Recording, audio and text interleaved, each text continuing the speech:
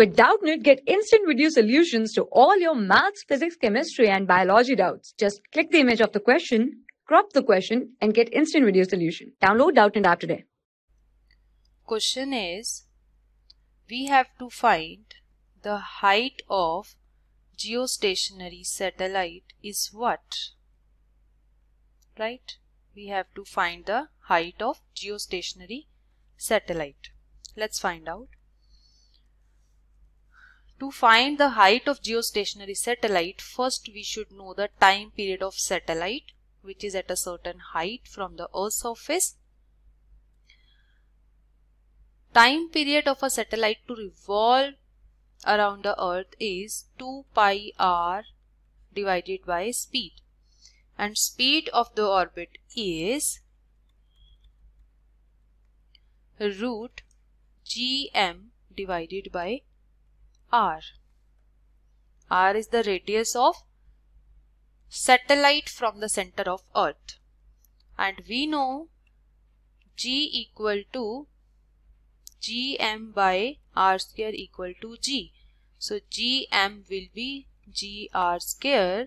So we can say that time period will become 2 pi r divided by root gr square divided by r.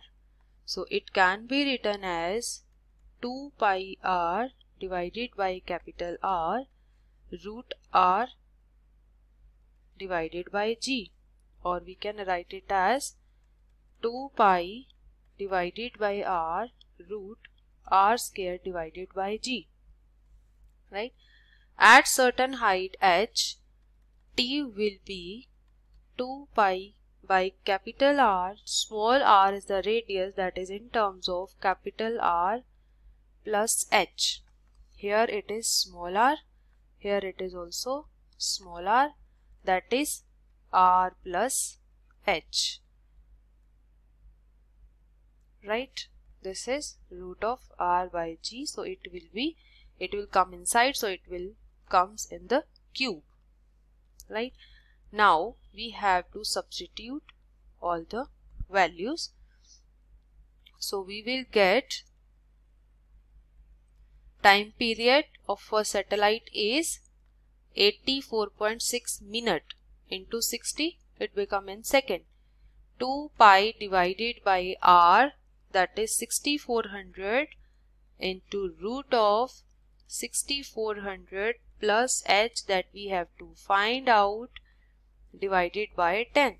So after solving this whole term, we get the value of height, that is 36,000 kilometer. So we can say that option number 2 is correct.